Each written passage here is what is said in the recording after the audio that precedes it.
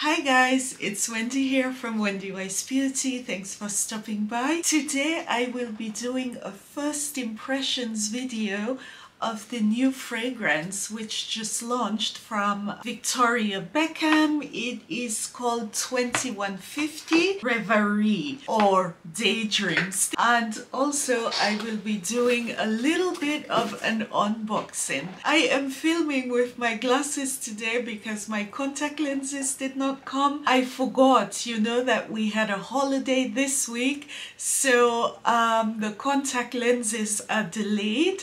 However, I thought, what the hell? I mean, it's a bit bothersome with filming with the glasses because I do have these blue light, Blu-ray lenses. So I am not filming with the ring light because this can be a bit bothersome.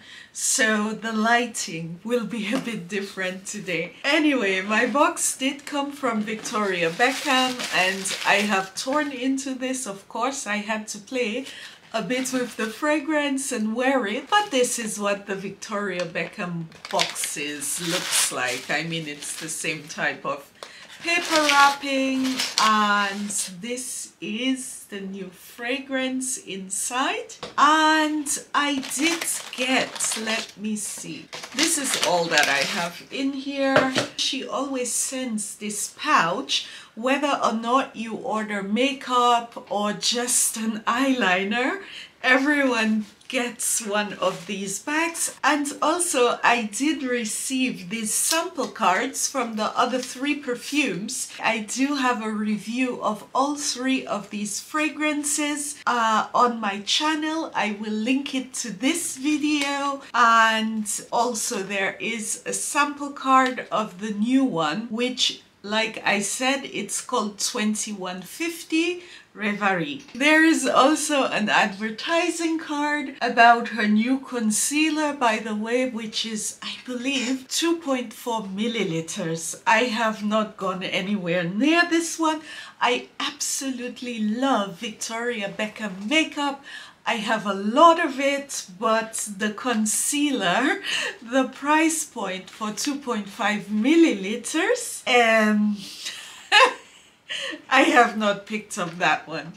Anyway, this is the packaging of Reverie, which, by the way, it means daydreams. And this is how the fragrance looks inside. And this is the fragrance. Guys, Victoria Beckham packaging, it is so posh, so luxurious. When I first saw these bottles, I actually thought that it was tin or plastic, but this, it is actually glass. Just a quick description of the fragrance. It says a sensory seduction, a faraway fantasy, the grounding essence of earth. Victoria Beckham extracts the luxuriant ambience of the Java night in the memory of 2150 Reverie, the grassy scent of tobacco leaves carried by candles in the tropical evening wind. The plush trace of plum on the lips of another, the earthy rawness of vanilla pods and tonka bean blending with the cedar wood of the land. Like I said, I have worn this fragrance. I am wearing it at the moment. I do have the dry down on my skin, but I am calling this a first impressions because I have not worn this fragrance for more than a week. 2150 Reverie. This fragrance has top notes of tobacco leaves. The heart note, it is only listed as plum, and the base, it is tonka bean, vanilla and cedar wood.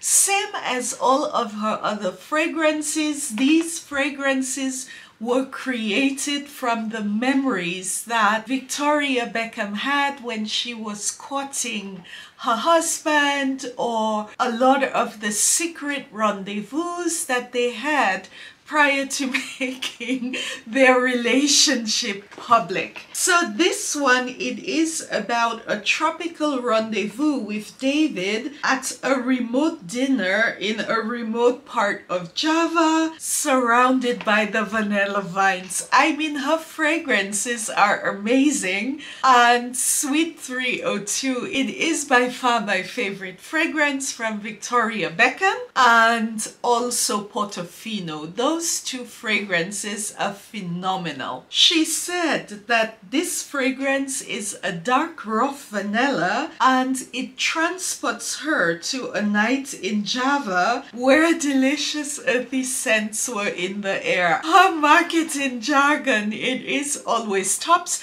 but honestly, it does fit the fragrances, unlike what we get from a lot of other fragrance houses. So here we go. The opening of this fragrance, it is simply listed as tobacco leaves. The opening to my nose, it is very soft. Normally fragrances with tobacco, or where tobacco is in the top note, it is normally a bit of an aggressive, strong opening. However, the opening of this fragrance, it is quite soft. There is no blast of tobacco. This is a blend of tobacco and vanilla. The tobacco leaf or tobacco in the opening, it is quite muted. It is a soft, sweet tobacco fragrance mixed also with a sweet vanilla. This is a beautiful opening. It is calming, it is creamy, and at the same time very inviting. Honestly, this is not what I expected because tobacco is listed as the only note. I was expecting a blast of hard tobacco because it says it is a dark, rough vanilla. However, it is absolutely not the case.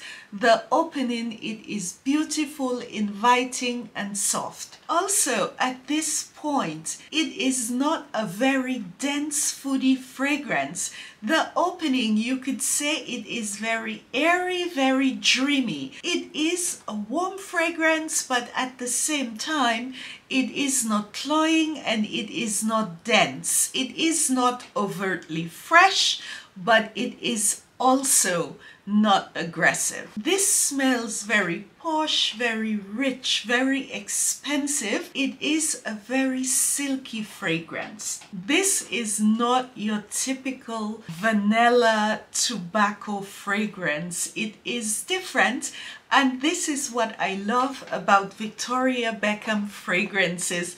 Her fragrances are quite pricey, but it is always her own DNA, and this is why I ordered this blind, because I said I would take a chance because her fragrances are so different. The opening of this fragrance, it does linger and it is so beautiful.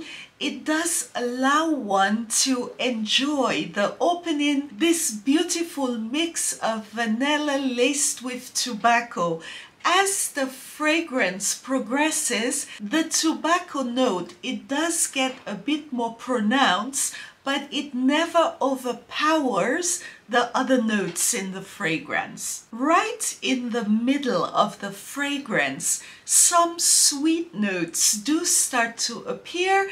It is not fruity, it is just a very nice, delicate sweetness which works very nice with the tobacco and the vanilla. The vanilla, it is listed vanilla and tonka bean in the base of the fragrance, but when the fragrance is sprayed, there is already a very nice, creamy, delicate vanilla aroma. 2150 Reverie or Daydreams. Guys, this fragrance, it is so sexy. It is the same sexiness in Sweet 302. It is sexy, but at the same time, it is not vulgar, it is not loud. This is just a very classy sophisticated fragrance. There is a lot of vanilla, there is tobacco, there is plum. It is a bit gourmand, but it is not a foodie gourmand fragrance.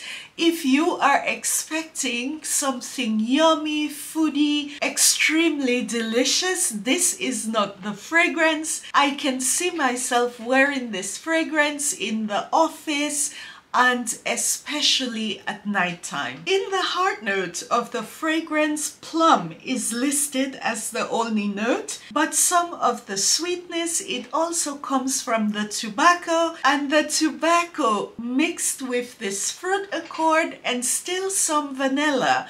And in the heart note, the vanilla starts to turn.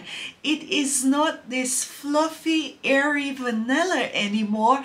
It starts to gain depth and it becomes deeper. When the fragrance starts to transition from the heart note to the base note, there is a bit of a powdery accord. It is not very strong. It is not like powder puff powder. It is a bit of a silky powdery note. It is at this stage that the tonka bean really appears, and then the vanilla becomes deeper. It starts to resemble more of this dark vanilla that she is talking about. I do not sense very strong earthy accords in this fragrance. It is just that the tonka bean and the vanilla note in the base, it is very deep. The fragrance gains depth and also structure. It is very beautiful. The transformation that this fragrance makes, it is really a niche fragrance where you can enjoy a lot of the notes, especially the vanilla. The vanilla in the opening, it is very light, very fluffy. You can say a playful vanilla, but towards the end of the heart of the fragrance, where it starts really to settle on the skin, then the vanilla changes mixed with the tonka bean, and it is laced with a bit of tobacco. This is not a tobacco forward fragrance. The tobacco note, it is quite decent and enjoyable. When the fragrance is in the base note, there is a bit more tobacco, but all of the notes, they complement each other. There is never what you can say is a very strong dominant note. All of the notes are always there in the blend. 2150 Reverie, there is not a very strong woody accord. This is not a woody tobacco fragrance. The cedar, it adds freshness, it adds a bit of structure. It is absolutely beautiful, sophisticated. The fragrance, it simply flows and there are no jagged edges. There were not any notes which bothered me where you can say I am waiting for this one to go away or for this one to take over. It is a beautiful, creamy blend of a fragrance. I mean, this smell of the earth, which is in the marketing jargon, I did not smell any strong earthy accord. In terms of gender, I see this as a unisex fragrance, and the manner in which this fragrance is formulated, I think the skin chemistry will also play a role. The opening, it is soft. However, when this settles, I would say on the masculine skin chemistry, I can see it pulling a bit more in that direction. It is not the type of fragrance where I would say it is too feminine, it is too masculine. It is right in the middle, and yeah, skin chemistry will play a role with this one. Reverie is just as nicely formulated as all of the other Victoria Beckham fragrances. I do remember when Victoria Beckham came out with her fragrances and I looked at the price point, I was thinking, is this woman nuts? But when I got my nose on the fragrances and the quality of the fragrances, the packaging, everything was luxurious and tops. I did not mind spending my coin on those fragrances. She does have sample packs on her website, and this is definitely worth buying. When I first bought her fragrances, I simply bought a sample pack of all 3 fragrances. The 50 milliliter is costing €200 and the 100 milliliter is $290. Actually, I was a bit annoyed. I got this in the pre-ordering. I waited a couple hours to get this. I really wanted the 100 milliliter, but it was already sold out. So I did pick up the 50 milliliter. In terms of longevity, this fragrance lasts and lasts on my skin. It is not a very loud fragrance. This is not what I would say is bismuth. When you are wearing this fragrance, it is not the type of scent where people might think, you know, you bathed in a vat of fragrance this morning. This is what you would call a decent fragrance. It has normal projection sillage. However, I would say that the longevity, it is 8 hours or so. I have not had this for very long, so it has not, you can say, rested a lot. And I don't think when it comes to Victoria Beckham fragrances, maceration will play a big role. It might get a bit more potent with time. This did happen with my Valentino Born in Roma Gold. When I got it, it was not very strong, and I thought this fragrance could have been a bit stronger, but after I think I have had it for 4 months, it has gotten quite a bit stronger and it does project a lot more. The projection of this fragrance, it is normal. I think this is absolutely gorgeous and it is worth the price point due to the quality of the fragrance and also the packaging. It's different. It's just marvelous. Honestly, all of the products from Victoria Beckham are just absolutely well formulated, high quality. The line, it is pricey, but I think the only thing I have gotten from Victoria Beckham that I was a bit iffy about, it was the eyebrow pencil. And I know a lot of people love it, but I really have to draw my eyebrows every day. So the pencil did not last me very long. But the products from Victoria Beckham that I love the most, these are her single shimmer eyeshadows. And I have the one in Midnight, and this is my absolute favorite blue eyeshadow. I always use this as a one and done, and they last forever. I have had this for such a long time and it looks like I have barely used it. Also, these lipsticks are amazing. The color Moody, it is perfect for fall, and these lipsticks, they do stay put. Sorry for this, my perfume friends, but I just had to say this about her makeup. It's pricey, it's beautiful, and the fragrances are not any different. I will be wearing the hell out of this in the fall. Should anything change, I will come back and let you guys know about it. But my review of this fragrance, it is uber positive. This is a beautiful fragrance. Thank you guys for watching, and sorry about the glare of my glasses, but I thought, what the hell, I have filmed with glasses before. I did get a few little complaints that it is blinding, but my contact lenses will not be here earliest for another week, and I wanted to get this review up because I know a lot of you are thinking about this fragrance. Thank you for stopping by. Don't forget to like and subscribe, and hope to see you guys again on my channel very soon. Send me some comments. Let me know if you have any Victoria Beckham fragrances and what you think about them. Tschüss!